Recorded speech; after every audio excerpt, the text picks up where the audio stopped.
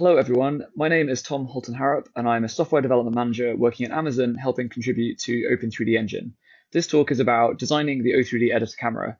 Thank you very much for joining us, and if you'd like to follow me, my Twitter handle is just there at the bottom left of the slide. So let's begin with the outline. We'd first like to talk a little bit about why we decided to do this work. What were some of the reasons really prompting us to re-look at the editor camera? I'd then like to talk a little bit about how we went about implementing the feature, some of the approaches that we took, and finally what we ended up with. Along the way, I'm going to talk a little bit about what went well and some of the things that we might do differently next time. So to understand the why, we first need to talk about the existing camera that we started with. We had quite a lot of problems dealing with the camera. Primarily, the first reason was unreliable behavior, where users would attempt to interact with the camera and not always get the results they expected. This became very difficult to debug and difficult for us to improve and change.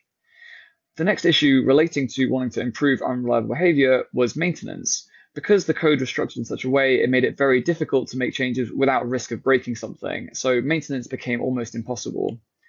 And also, we wanted to try and bring a consistency across cameras within O3DE. The editor camera was very specialized for the viewport, and we were not able to move this to different viewports, which meant cameras behave slightly differently depending on what viewport you were in. So by trying to consolidate our cameras, we could use them across multiple viewports and get a consistent experience. So let's talk a little bit about unreliable behavior. This was really down to bug-prone operation, where users would do a particular operation and not get the result they expected. We also then just had limited functionality where the camera was quite restricted in what you could and couldn't do with it. There weren't many options for how you could customize the camera, and this was the primary point of why we wanted to improve it.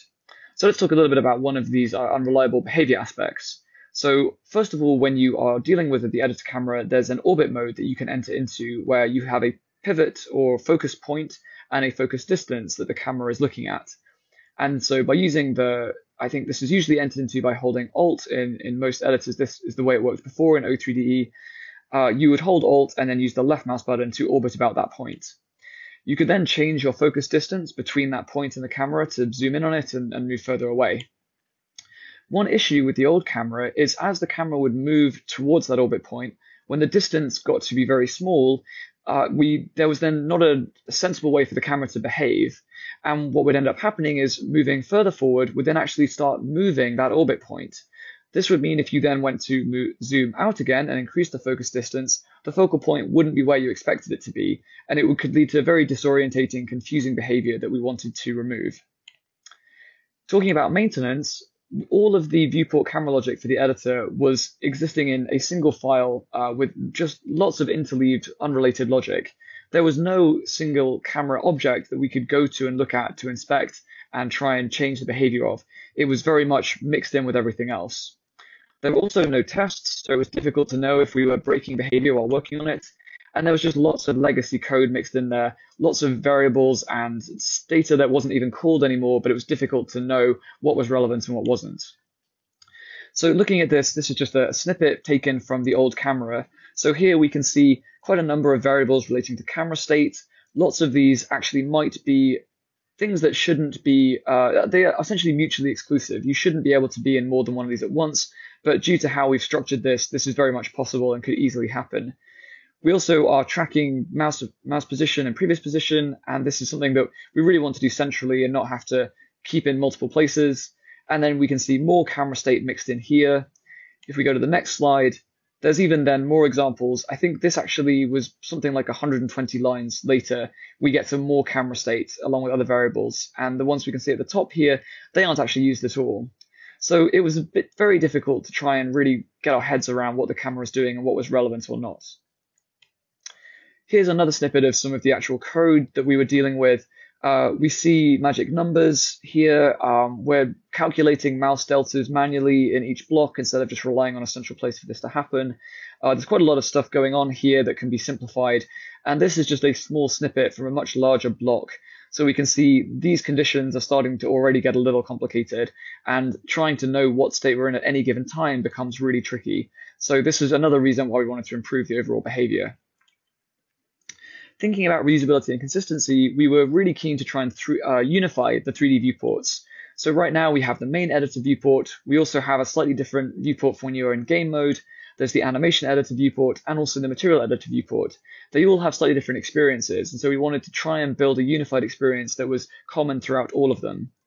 By doing this, we reduce the learning curve. So once you're familiar with the editor camera, the cameras and other viewports are going to work very much the same way. So you won't get this inconsistency or a strange behavior moving from one to the other, which can really impact productivity. So how do we start doing this? Initially, we decided to create a prototype to hack together a really base idea of how we wanted the camera to behave. With this prototype, we could get things working very, very quickly and iterate without needing to worry about the type of processes we would deal with while working on the code directly in O3DE. Once we had the base behavior working and had something that we were happy with, we then took all of the hacky code and rewrote things to be a much more consistent experience so that we could break the behaviors into composable pieces and get a better idea for how all these individual behaviors should fit together. So we did this in the prototype, but again, made it very easy to make changes and iterate quickly. Finally, when we were happy with the way the camera behaved, we integrated it into O3DE. We needed to work within a lot of constraints in the system. There are a lot of more moving pieces with O3D, a lot more complexity. So this is an area that actually took longer than we'd anticipated, and it might come back to as one of the things we'd have done differently. But I think it definitely allowed us to focus on the really important areas first by working in the prototype. So let's talk a bit about the prototype. This was a simple demo application, just with some really simple debug drawing visualizations. We were able to do very fast iteration loops. I was getting constant feedback from the designer I was working with at the time, a designer called Chris Roby. I'll get to other people I'd like to call out later. And another thing that we focused on was making sure all of the values we had were completely tweakable. So I could give a build to Chris, and he was able to quickly make changes and iterate on the camera behavior to find something he was happy with. The other thing that's important to note is the code was easy to throw away. Because we weren't working inside O3DE's code base, we weren't so attached to the code, and it was very easy to just get rid of things we didn't like and not feel like we were too invested in anything. So this is just a quick snippet of the demo application. It was using a really simple windowing library called SDL, which some people might be familiar with, a graphics library called BGFX, and here we're using Dear I Am GUI, which is a fantastic UI library where we can expose all the camera properties. So this is just to have a quick look at the initial version. So here we can see we've got our test scene, just some simple debug drawing going on in the background. Don't worry about that. We're flying the camera around, just doing a normal free look. And then here we're double clicking to choose an orbit point. So this is something we decided we wanted to focus on early, was making sure we would visualize where the orbit point was, and decided to try out double clicking to pick the point that you would orbit around. We found that this was slightly disorientating because where you clicked with the camera then rotating to that point, it would feel as though your mouse had moved because it was no longer at the center of the viewport. So in the next version, we tried mouse warp. So what this was doing is where the user would click, we would actually then move the mouse cursor to the center of the screen so it aligned with where you'd clicked. We thought this might work quite well, but again, it was a bit of a dead end. It ended up being really disorientating, and we realized that it was not going to be a good workflow for users. So this quickly got thrown away. Just wanted to talk a little bit about the camera object and camera data itself. We wanted to really just strip everything down to be as simple as possible. So in this example, you can see we just have a few data variables that are going to be used to create the camera behavior. So the primary one is look at, which is just the position of the camera. We have yaw and pitch, which we modify to change the look direction of the camera. And we also have a single float value for the focal distance, which is the value we looked at earlier between the focal point and where the camera's current look at is. The really lovely thing about this is we get a normal first-person look behavior if focal distance is 0. And if we give that distance a value and move us away from the look at point, we then just get an orbit behavior with the orbit point centered at the middle of the screen where the camera is looking. And actually, the logic for then the transform of where the camera is in world space is really simple. We're just multiplying a few transforms together. And then the inverse, which we pass to a shader when we're doing our model view projection transform, is just the inverse of that transform. Again, we're calculating some stuff here that we maybe could cache if it was a performance problem. But in reality, we only really have one camera at a time. This never was a performance problem, and it was pretty trivial to optimize later if we ever needed to. So let's look at the first version of the prototype all working. So this is, we landed on a behavior where pressing Alt would shoot out a ray of where the camera is looking to pick the orbit point. This was actually much nicer so that you didn't end up having to click somewhere and then orbit about it. We would just get a consistent orbit point around the camera. So we can see this working now, being able to zoom in and out. We also experimented with changing the plane the camera would move in while you were in orbit so that you could actually move that point forward by pressing W and S on the keyboard for moving forward and back. And we had pan, we had scrolling, dolly behavior where you could move to and from the orbit point with the mouse. So this was just pretty much got everything that we wanted. But the problem was it was all hacked together and none of the code was really anything we wanted to bring back to O3DE. So we decided to take everything that we'd done and rewrite it. We wanted to reproduce how the camera felt, but not with all of the hacks and shortcuts that we'd ended up adding. To get to this design, it again took a lot of iteration and experimentation to find the right approach, and this went through a number of cycles until we landed on a design we were happy with. This is what we ended up with. We introduced the concept of camera input, which would represent an individual camera behavior. This would allow us to begin and end certain camera behaviors. We would go into a camera behavior with an activation. We would then be able to continue in that activation while the camera was running. And then we would leave the activation with ending. It would then kind of get removed. So this was a kind of nice, simple interface for how the camera behaviors would begin and end. And then all we actually wanted to deal with incoming events was the just basically handling events from the user in terms of clicking in the viewport. So we have our handle events, which we would map to a particular camera input event. And then stepping the camera would just update us from where the camera currently is, take the various deltas of the cursor movement, or if we've scrolled, anything like that, and then just return a new camera, which we can see it's happening here. We also had this concept of exclusive cameras. I won't get into all of that now, but it allowed us to compose different cameras together in more interesting ways. So here's just a quick example of what handle events looks like. We just have an event that comes in. We only care about a mouse button event in the case of a rotation event at this point. So we're checking to do essentially a cast of that type. We're actually using a variant here to do getIf to check if the event is a mouse button event. And then we're just detecting if the mouse button went down or up to know if we should begin or end that particular behavior. Many of the other behaviors are very similar to this. We then have the update function, which again just takes the incoming deltas. We apply those to whatever our current target camera is, and then we just return the next camera. So the core logic is really just modifying pitch and yaw here, and then we do a little bit of logic just to constrain yaw and pitch to keep them in a sensible range. So the camera system deals with these behaviors and essentially manages them. So any camera behaviors you want to run, we add all of them to begin with to an idle camera list. And then when you press a button to activate a particular behavior, we move that to the active camera list. So its job is just really responsible from shuffling cameras from idle to active and back again. All of the cameras in the active list are then accumulated. We run all of them one after the other, applying the changes to a consecutive camera object, and then we just return that at the end of the update.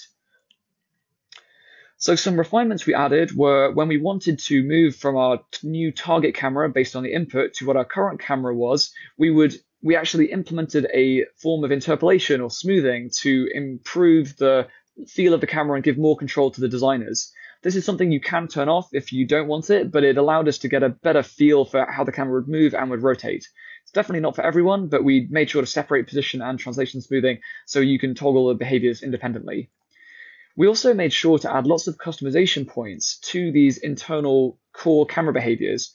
A good example, which I'll get to in a little bit, looking at how we might set the focal point, for example, where we want to be able to specify that, but not mix certain editor side or entity code in with the core camera behaviors. So this gave us a lot of flexibility there.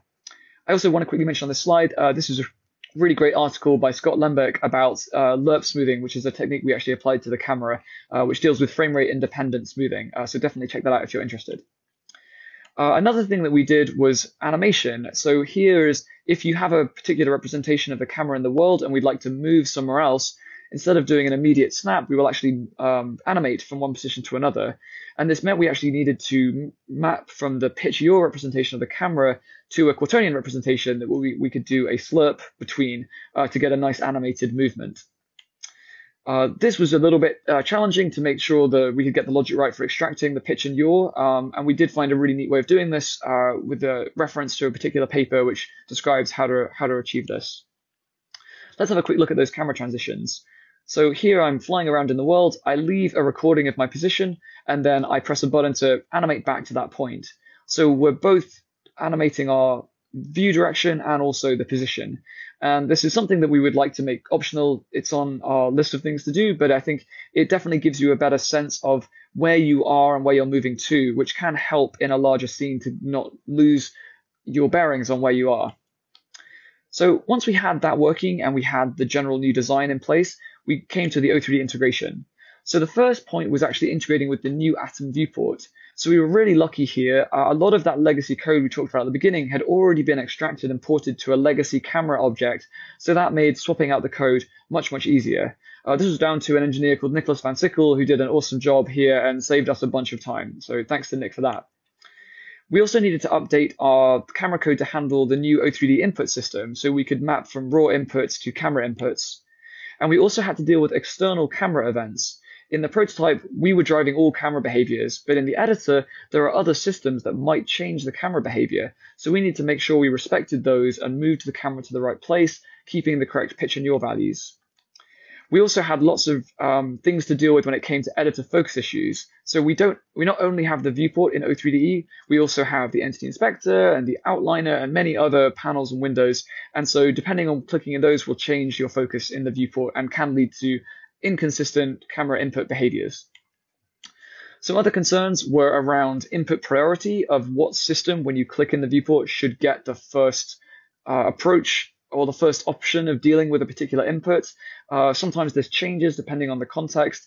Turns out this is incredibly complicated when we're thinking about manipulators or the difference between box select or orbit if we're doing a left click. So it took a little while to work out these and come up with a nice system.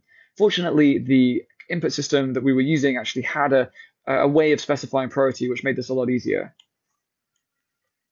So in terms of integrating with the editor, we came up with this concept of the modular camera controller.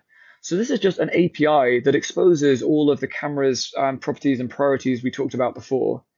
This is really just a builder that creates these cameras and then manages them internally. It manages them by itself creating a modular camera controller instance. This has a very similar interface to the one we looked at earlier, where we handle an input channel event, which is just an event coming from either the keyboard or the mouse, and then an update event, which takes a whole load of data about the deltas that we might have and also the time step, things like that. We also, in this particular bit of code, handle external changes to the camera. So if any changes to the viewport happen, we make sure to deal with them. We also handle things like roll. If you're matching the transform of an entity, we didn't want this in the core camera behavior because roll isn't something you usually want to do. But it was really helpful just to apply that roll value, if it existed, on top of the camera. And we also then wrap the input and animation state inside the camera controller instance as well. So this is responsible for deciding, are we animating from one point to another, or is the user driving the camera input? So with those, we then created what we call the editor modular viewport camera composer. So what this does is use the modular viewport camera API to set up an editor-specific implementation of the camera. So this contains editor-specific logic, references to entities, all that kind of things, but these are all included in the callbacks that we provide. We can also provide editor-specific preferences or settings so that you could have different settings for your camera per viewport if you wanted. We also make sure to handle be this camera tracking, which is the option we have on one of the editor entities, which allows you to place a camera in the scene and then change the position of the entity by moving the camera. This is just a list of all of the potential editor cameras that are running. We distinguish them between the first-person camera, which is really just when you're using WASD and you have the right mouse button held. And then we also have orbit behaviors, which run separately. So here you can see we add all of the first-person cameras, and then we add the orbit camera. And the orbit camera has its own set of cameras that run independently. And this is made possible by the exclusive value that we looked at on one of the earlier slides.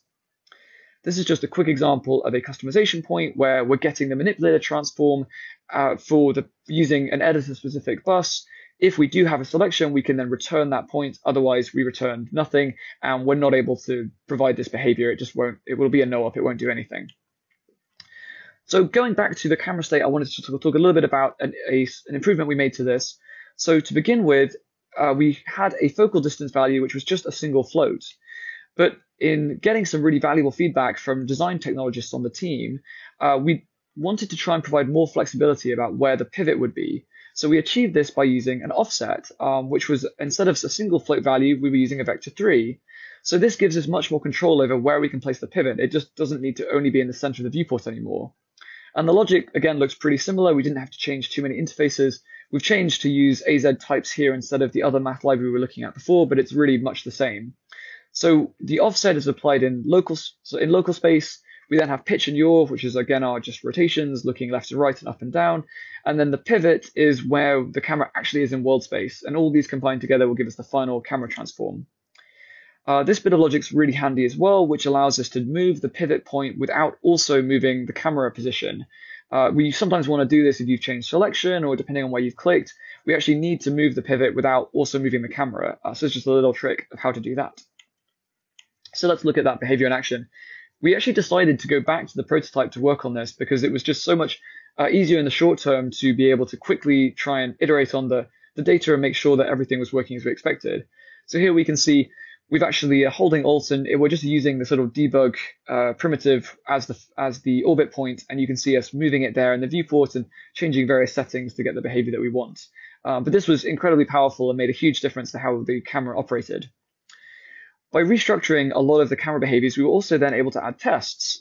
So this allowed us to do really low-level unit-style tests on the actual camera input behaviors, and also slightly higher-level integration tests when we were dealing with the viewport and the modular viewport camera controller. By being able to test camera input in isolation, we could just send sample inputs that we created in the test to verify a lot of these really core behaviors without worrying about any other fixtures or trying to instantiate any other objects that were needed by the camera, which we could never have done previously. The viewport integration tests were also incredibly useful and allowed us to mimic some of the types of behaviors like responding to be this camera to ensure that that functionality worked consistently. So let's just kind of wrap up looking at what the editor camera looks like today. So here is the most recent behavior. We now do a picking behavior where wherever you click in the viewport becomes that new orbit point. And as you move around and click, we'll pick whichever point you clicked to orbit the camera. So I think this has worked pretty well, and we've got some really good feedback on this from our designers and users of the camera. I think we really wanted to focus on camera behavior because the camera is something that you use for pretty much everything you do every day in the editor. It's so crucial to your experience of interacting with O3DE. So making sure that we had a really solid foundation to build on and improve reliably was incredibly important. So let's just talk a little bit about some future improvements. We'd really like to continue just to refine the behavior. There's a few things that we haven't yet implemented, one being animation interrupt. It would be really nice when you animate from one camera frame to another to be able to press a button and cancel out of that action if you don't want to complete it. This is sometimes really useful if you decide you don't want to go to a particular location in the scene. There are a few remaining focus and input issues. They're pretty minimal now, but I'm certain some are still lurking there. And so the sooner we get reports on those and reproduction cases, that'll be really helpful for us to make that even more robust. We'd like to make a lot of the UX settings easier to find. Right now we have them in the editor preferences, but there are plans to move settings to the editor title dialog, or viewport title dialog, I should say, in the top right of the viewport. There's no confirmation exactly when that will happen, but really would be great to get community input and feedback on that if someone would like to take it up. And the final thing is to actually roll this out to more viewports. This system is now being used in the main editor viewport, and it's also being used in the animation viewport, but we haven't yet been able to migrate this to material editor, which we're hoping to do sometime in the future, but again, no concrete plans on exactly when that might happen. And finally, adding more tests, because tests are always good and just help ensure that we verify the behavior and any changes don't break anything that we want to maintain. So at the end of the day, was this worth it? Is this a valid strategy for feature development? Is building a prototype worth the effort? And I would say a resounding yes. By doing this, we were able to focus on the most important things and not get distracted by other issues. We really focused in on the core behavior that we wanted to get right to start with, and I would definitely do this again. I think by actually taking the strategy, we got a better end result than if we hadn't used the prototype. We went through so many more iterations and were able to throw away so many more things that just didn't work that we might have otherwise wanted to hang on to if we'd made it in the normal production code. And I think we are definitely in a better situation, I think, with the test coverage, with the behaviors, with the ability to iterate and make changes given feedback. We're not scared to change camera now like we were before. I think there's a lot of potential for further improvements in the future. I'd like to just say a special thank you to Chris Roby, who is the primary designer who really banged the drum about editor camera several years ago to get this initiative off the ground. And he was invaluable in giving really useful feedback in a lot of the early prototypes and some of the versions as they made their way into O3DE. I'd also like to thank Nicholas Van Sickle, who works a lot on the atom viewport conversion. A lot of the input priority issues were handled by Nick. He did a fantastic job there and made our lives a lot easier. The orbit point behavior was originally brought up by Star Shaw, one of our design technologists at Amazon, helping out on O3DE. Star's feedback was really, really valuable and helped us make the jump to the much more improved behavior. And after that as well, we got some great feedback from Ben Black, another design technologist, who helped us iterate on the orbit behavior, where instead of just using the manipulator transform, we actually integrated the picking behavior, which felt a lot better. So if you're interested and would like to learn more, here are some of the links to the prototypes that we worked on. You can just go find these. Prog is my GitHub account, just my personal one. It maps to my Amazon one as well if you'd like to go and find me on either of those. So there's some readmes on how the logic is implemented, and you can have a look at how we went about implementing that. And if you'd like to look at the code as it exists today in O3DE, we have most of the code in camera input, and then you can also go look at modular viewport camera controller and editor modular viewport camera composer. That is all for me. Thank you very much for joining. I hope this was interesting. If you do have more questions, you can definitely find me on Twitter or GitHub. Be happy to answer questions. I'm on Discord as well. My alias is HultonHa, Hultonha. But yeah, really happy to talk more about cameras. And again, thank you for joining.